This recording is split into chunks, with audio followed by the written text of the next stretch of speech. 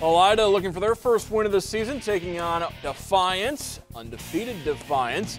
And the home Bulldogs getting the scoring start on this one. Josh Press, Isaac flies it, 3 is good from the wing. Future Finley Oiler Cameron Singleton answers, working as defender and knocks down the long 2. Defiance gets on the scoreboard. Low scoring affair here. Wes Detter finds Michael Menendez in the corner, hits the triple.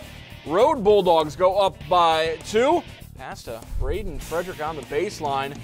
Fakes the shot, drives, scores. 8-3 Defiance in front. Late in the opening quarter, Austin Allmeyer misses the triple try, but Peyton Smith gets the rebound and high off glass to beat the buzzer. Defiance up 3 after the first quarter, and Defiance goes on and wins a close one, 37-35. The final, as I mentioned, a low-scoring game.